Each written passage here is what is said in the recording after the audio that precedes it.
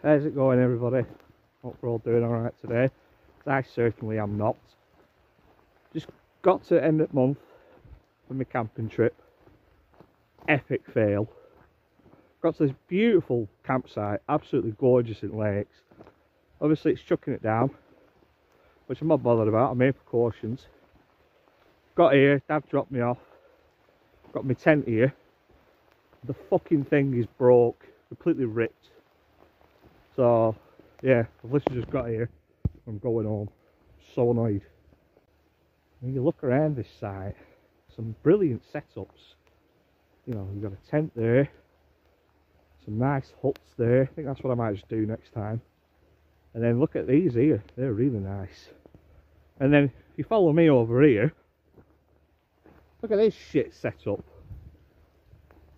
You know, it wouldn't look out of place down a back alley in India where homeless people are taking shelter. Look at the state of it. Look, zip, completely fucked. I'm so annoyed, guys. I was so looking forward to this today. Already just have a couple of days peace and quiet. And this has happened. Yeah, well that tent is going to straight to the skip. I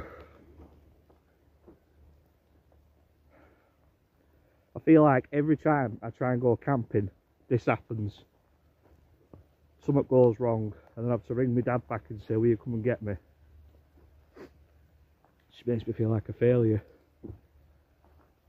Because, you know, I really enjoy this wild camp. I really enjoy camping. I love being outside in nature.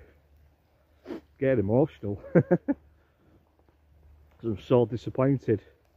I couldn't wait to wake up in the morning and see that behind me. But I can't stay here with my tent like that. I've tried to use my tarp protection, but if it was summer, I'd probably brave it and hope that it stays quite mild throughout the night, but there's just no chance this time of year. I'll just get drenched. For sake. And the money it's not even so much that, like I paid, you know, for 2 nights here. I'm not so bothered about losing the money, I'm really not. But you know, I've got 10 days off work. I just wanted to have a nice time to myself. I just had a bad feeling, you know, like when I got my tent up and I realised the zip was broke on it. And then, you know, I tried to rectify it with the tarp, and water was just coming in as I was unloading my stuff. I thought, there's no chance. Bad feeling about this. I know I'm stupid, I know I'll do some daft things, but I'm not that daft. So, anyway, sorry for a bit of an epic fail of a video. We're really looking forward to making like a 35-minute epic. But I guess not. Anyway, I'll see you all further on down the road. Bye bye.